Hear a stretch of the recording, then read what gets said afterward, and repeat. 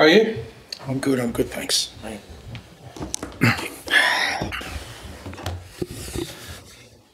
Right, guys, we will start with the broadcast section with no embargo, followed by an embargoed section for 10:30 p.m. tonight. No live tweeting during the broadcast section, please, and phones on silent, and use the microphone provided. Michael. Thanks. Hi, Ange, you all right? Good, thanks, Michael. Just get the team news ahead of the game against Newcastle, please. Where are we at? The main ones, I guess, Dom Solanke, close, but I think we'll err on the side of caution. He won't play on the weekend with the international week. We're kind of made the decision to wait till after that. Bentancur's all good. He's trained well, gone through all the protocols, and most importantly, he feels really good training-wise. And the other one this week was Richie, pulled up sore. I think there's an injury there, muscle injury, which is just getting more information, but he'll be out as well. I think that's it. Okay, mixed bag then. Yeah. Obviously, deadline day. Done some really good business. Dominic Solanke, Archie Gray, Wilson, a few others, Lucas from January. Is that it now, do you think, in terms of incomings? Yeah, I think so. I don't think, unless something surprising jumps out at us in the last 11 hours or whatever it is. But no, I think that's it for us. Just in the Europa League draw, some cracking ties. Rangers, I bet you can't wait for that one. No, exciting. Good to be a part of it, and some good games, and I'm sure I'll get a warm reception at Ibrox. They'll be looking forward to seeing me. Yeah, let's hope it's still at Hampden. In terms of that, though, the squad. Obviously, there were some injuries last season with no Europe. If there are no incomings today, though, are you happy cover-wise, the odd injury here and there? Are you overall happy with the strength of the squad and the size?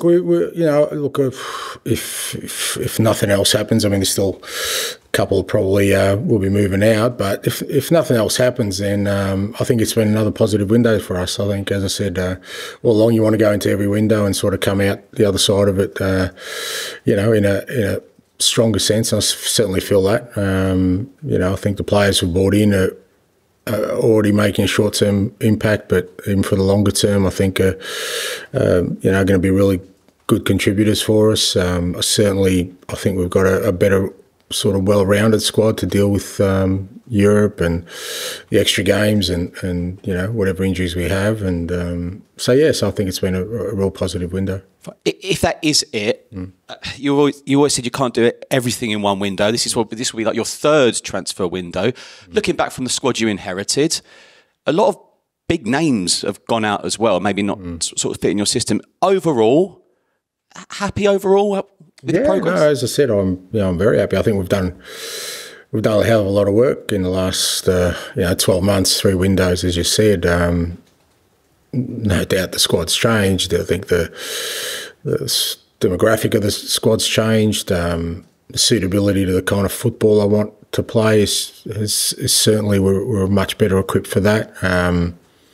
There's growth in the team, absolutely. I think we needed to do some fairly major work 12 months ago, and I think in the 12 months since, I think we've gone a long way to kind of getting the team to where we want to, but there's still more work to be done. I've said that before. It was never going to happen quickly. I don't think it should happen quickly. I think when it does happen quickly, it's you're more fraught to getting it wrong.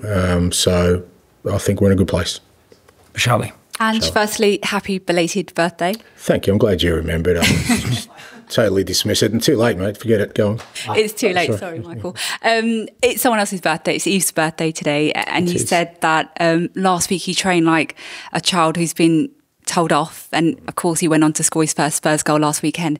I just wonder, how has he trained this week? And in terms of that goal, what do you want to see more from him in games? Is it controlling the passage of play in midfield, or is it goals and assists? Look, I mean, I don't want to be too sort of flippant about it, because at the same time, we've said all along, this is about, trying to guide Biss so that he becomes, the best version of himself, both on and off the field. And, there's no doubting his qualities as a player. I think, from the moment I've arrived, every time he's been fit, I think he's played. So that's how highly I rate him. But at the same time, we feel there's areas of his game that he can improve, just around sort of, a word I use a lot, his discipline in terms of his positioning, in terms of, the way he plays the game. But a lot of that is, again, there's a correlation to off-field as well. And I think, he's been really, focused and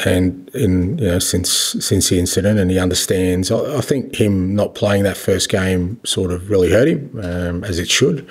I think, you can find players, but when they don't play, I think they feel it more. And, he doesn't want to be in that position again. And he knows that, not just for himself, but for the whole group, we need him to be at his best so that he can contribute to the team, and he'll only do that if he continues to show the same focus and discipline he has. And what have you made to the start to the season of James Maddison? Because we've seen such a positive start, similar to last season. Yeah, he's been good, Maddis, really good. I think I said last week, when Maddis is physically in a good place, knock on wood, and he really is. His training's excellent. It's consistent. We know he's such a creative force in this league. He's done it for many years. So great to have him back up and running. And I think he's been excellent the first 2 games. And I can see in him that he really wants to take his game up another level. And hopefully he can. And in terms of Newcastle on Sunday, they've obviously got a really good recent record against Spurs. The game in Australia, I know it was a friendly, but it was much closer. So what can you take away from those games last season going into Sunday's match? Yeah, a bit of a contrast. I thought, obviously here at home, we did really well against them, but fair to say up there we didn't. But it was a good learning sort of curve for us, that game, because we started the game okay, but then, we conceded, and we kind of lost, probably for the first time all year, our composure in the game, and we allowed them to score quickly. And you know what it's like up there. The crowd created a brilliant atmosphere for their team, and we just didn't handle it at all well. It was a good sort of learning curve for a lot of our players who, it was their first sort of exposure to a game like that, to an atmosphere like that. So, obviously we want to have learnt from that, but it's still a tough game. I think any time you go up, play against Newcastle on their home ground, it's a tough game. They've got some outstanding players in their team. They're well coached, and it's going to be a great challenge for us. Thanks, Ange. Ian.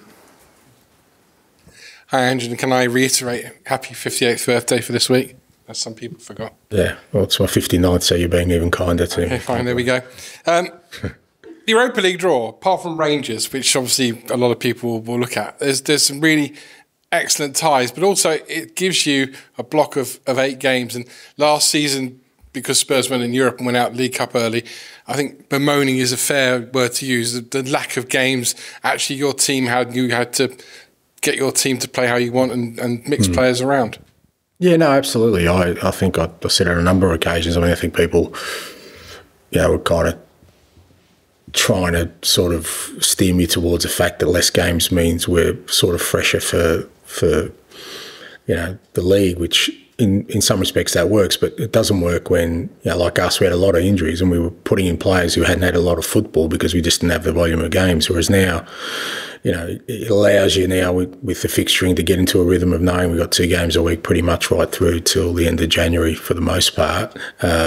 Players within the whole squad will get utilised. So if we do have injuries, we're not throwing on somebody who hasn't played for 6 or 7 weeks. And like I said, it allows you to get into a rhythm. So, it means less training time, but hopefully we've had a good training block leading up to this sort of international window that sets us up for the rest of the year. So, look, I'd much prefer having a program like we have now, from now till sort of the end of January, than sort of what we faced last year.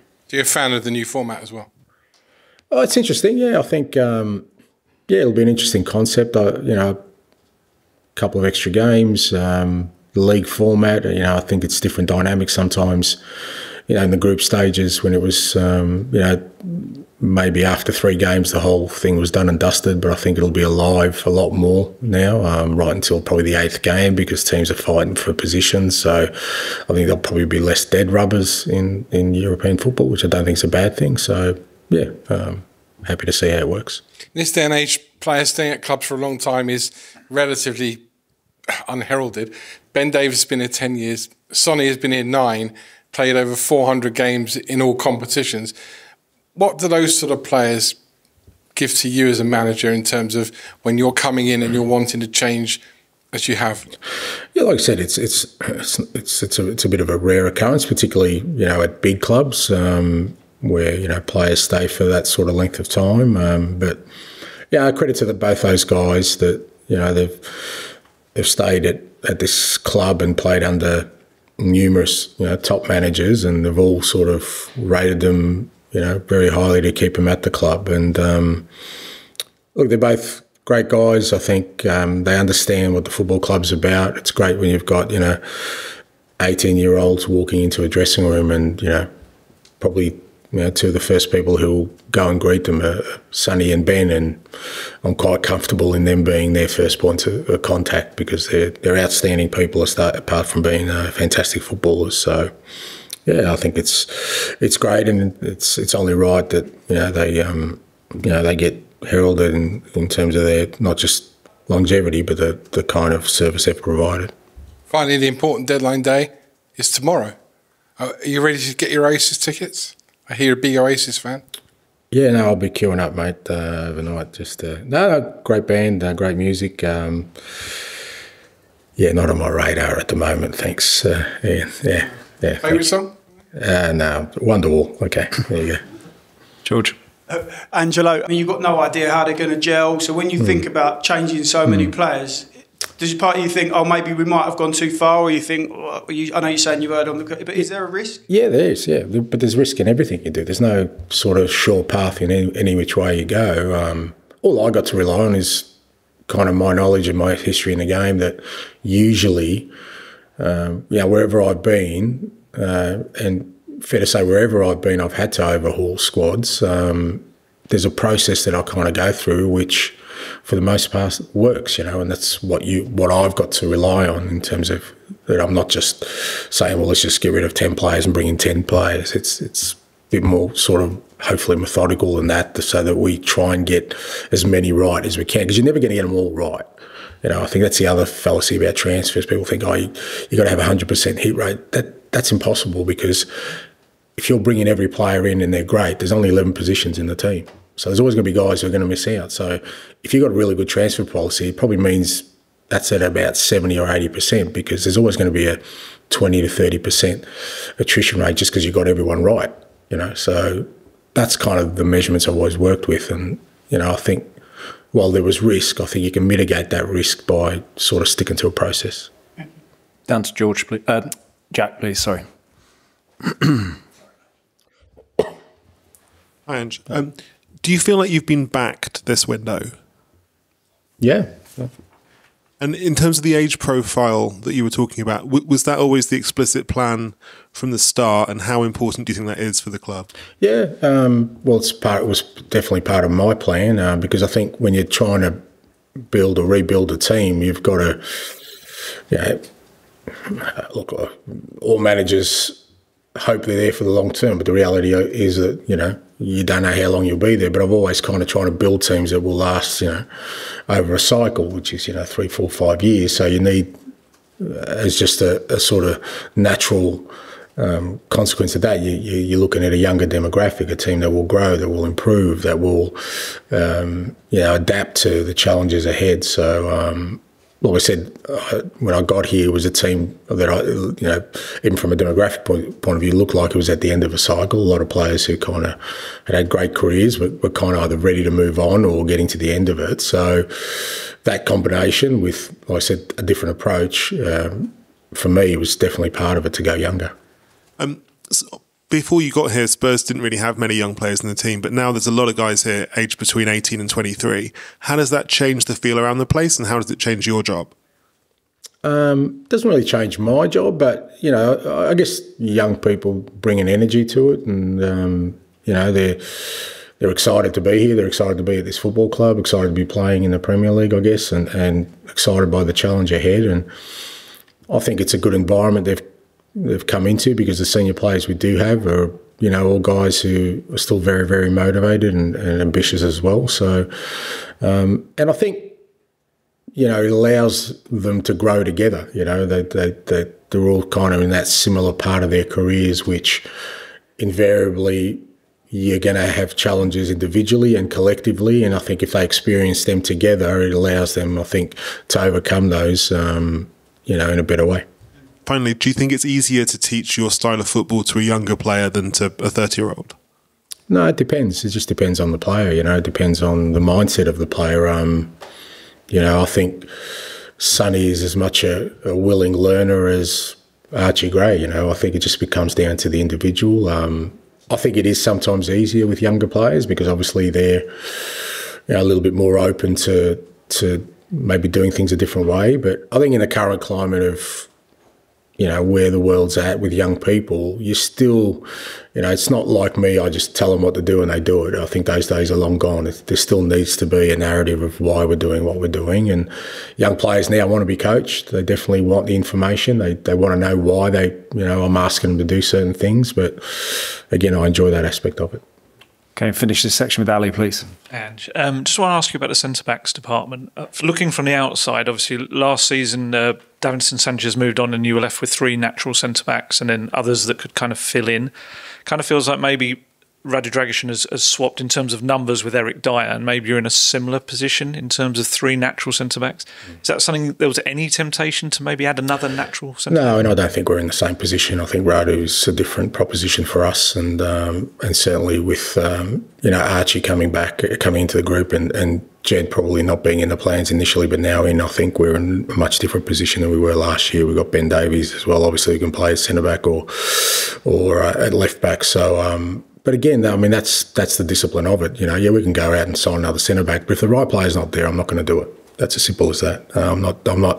I never have, I never will. For me, it's about getting the right people and there wasn't an opportunity for us to bring in someone who I thought was going to add to our group, so we don't do it. We've got Ashley Phillips, we've got young Luka Vuskovic who are available again next year, 2 young centre-backs. I don't want to block their pathway by doing something now that, might look from the outside like, we've got another player, but if that player's not going to be suitable to what we're doing, not going to fit in, why would I bring them in, potentially block, the path for somebody else? And Richarlison, just want to ask you, how frustrating is it, probably for him as well as yourself, that he's just never really got a rhythm as a Spurs player? Yeah, that's a challenge, I guess, and it's something we've got to look at again. He's been in that cycle for quite a while, predating me, I guess, and we've put a lot of thought. We took it really sort of conservatively with him, this time. He didn't play in any of the pre-season games. He's really only played 20 minutes of sort of first-team football. But again, obviously he's had a setback, so it's something we just got to go sort of back with Richie and sort of work through the steps now of getting him back up and running, because, when he's fit, he's such a handful. Even last week, that 20 minutes he played, you can see the kind of the options he gives us in that position. But it's like I said, frustrating probably for him as much as anyone else, but frustrating for us too. But it's a reason we kind of brought Dom in.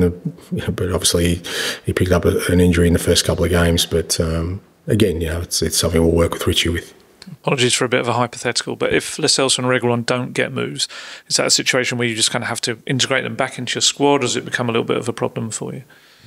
No, no. They don't have to get integrated back to the squad. I mean, it's their decisions. I mean, it's pretty clear where they sit in terms of where we are as a squad and where we are as a team. But I've never been one to force people out. They've got decisions about their own careers and what they want to do. And if they're still here, they're still here. We'll work around that scenario, but it certainly won't affect the way we work in the first team. Okay, we'll end the broadcast section.